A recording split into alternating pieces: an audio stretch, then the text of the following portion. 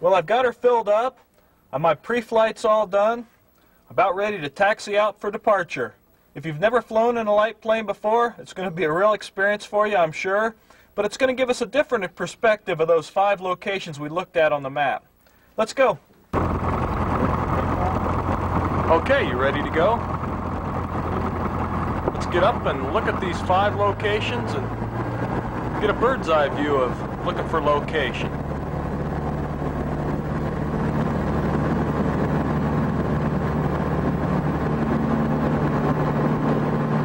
Flying in a 140 Cessna tail dragger type airplane, 2-seater.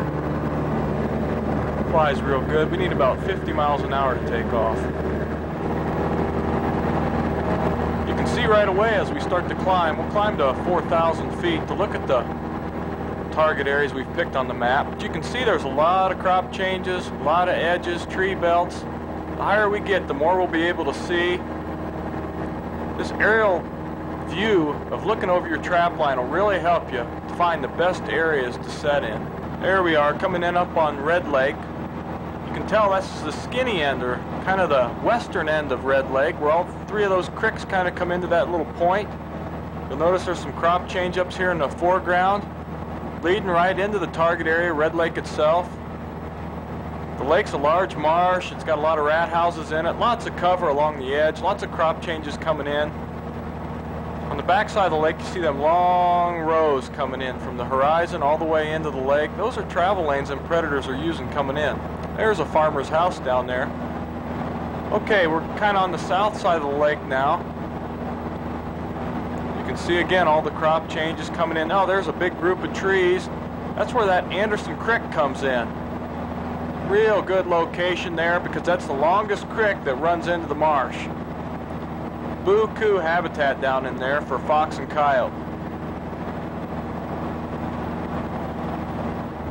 You can see how long and windy that creek is. Between them 2 roads is a mile, so we can see a lot of country at once. There's another farm place there. I got permission on that farm. Lots of edges coming into that creek. Really easy to find locations. There's a kind of a trapezoid-shaped field there. We'll zoom in on it. That's an excellent location because it's between the target area and the interstate. We're going to set in that field. That's where our first location will be when we get on the ground. As we kind of pan over here a little bit, you'll see another set of buildings. That's a feedlot. Excellent habitat area for fox, for coon coming up in there. Silage piles in there. Prey species habitat supreme. Also, think about the smell attraction. There's a feedlot again from the top. Notice the interstate coming in, bisecting it. Lots of smell coming off the feedlot. There's our second target area. We're kind of far from it now, about 8 miles out. That's Mud Lake. Won't take us long to get there, though. You notice there's a few groups of trees around a couple miles from the lake. You start to see, even though it's kind of hazy out today, you'll start to see some crop changes. There we go. As we get closer, you can see them crop changes coming right into the lake. You'll see a couple dugouts here on the south side. Dugouts are just another name for man-made stock watering ponds. Real good focal places to set for coyote and fox. Lots of habitat around this marsh, especially on the north side, where we're going to swing around to the north side here. Here we go, swinging around to the north. As you look down to the bottom of the picture, you'll see all that habitat grass. There's even an old house down there.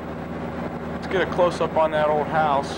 There it is, kind of a thumb type field. Excellent location right there. And on this side of the house, or on the bottom part of that screen, there's another real good spot for a set, and that's where we're going to put our set in. There's that strip field again. And there's a pair of dugouts. The second one is right along that fence row. I caught 6 coyotes there last year. Excellent location. As you look up in between the wing struts, there's that dugout again. And then there's a gravel pit. I think them coyotes are coming from the Mud Lake to them dugouts to that gravel pit. Excellent locations. We come into target area number 3 is the Smith Creek drainage. This is just a small feeder creek that leads into Smith Creek, but you can notice how these creeks wind through all this country, drain off a lot of predators. Get them predators moving that direction. Them long creeks are habitat change areas. There's a Smith Creek drainage. Really winds and twists, bisects a lot of good country. They're kind of in the middle of the picture. You'll notice there's a lot of big green fields and kind of some trees along the creek. That's some excellent habitat right in that area. And that's, in fact, a target area that we're going to go into and set. We're going to set the tree belt that's to the north of the creek, kind of just coming up to the edge of your picture here on the right-hand side. We'll fly over it again from a different angle.